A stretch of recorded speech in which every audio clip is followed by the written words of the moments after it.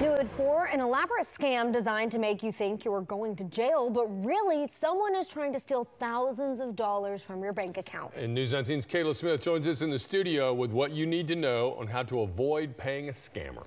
Well, this order of arrest looks real, but it's part of a scam, and one may show up in your mailbox. It's got official-looking signatures, a seal, and your name on it. But a Madison County judge tells me you should never pay bail for a warrant you receive in the mail.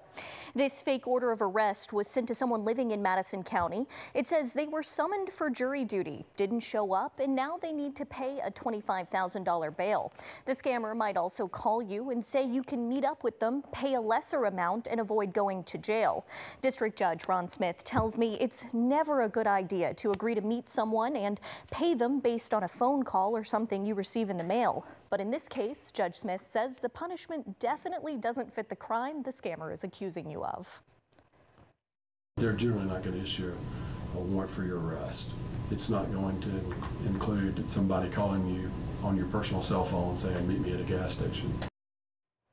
Though this arrest warrant is a very good replication, Judge Smith told me how you tell this one apart from the real deal. That's next at 5.